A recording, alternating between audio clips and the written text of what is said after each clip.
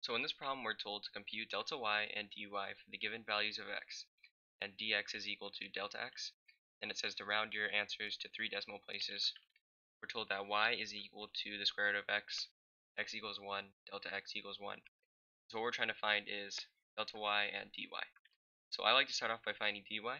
So in order to find dy, let's first just rewrite our function. So y equals square root of x.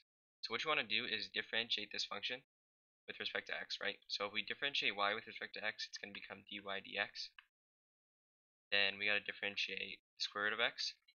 So the square root of x is the same thing as x to the 1/2. So what we got to do is move the 1/2 down.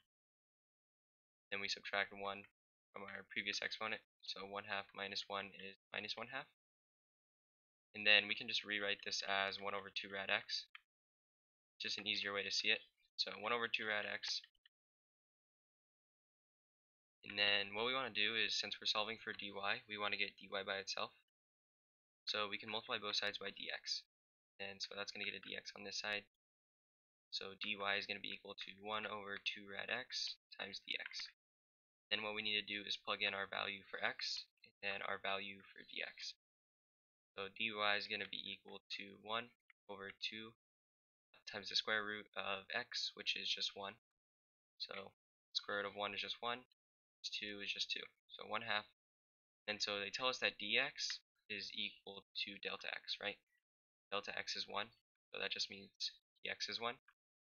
So we're multiplying by 1, so dy is going to be equal to 1/2 times 1, which is just 1/2. So that's going to be 1/2.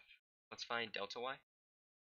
So delta y equals f of x plus delta x minus f of x.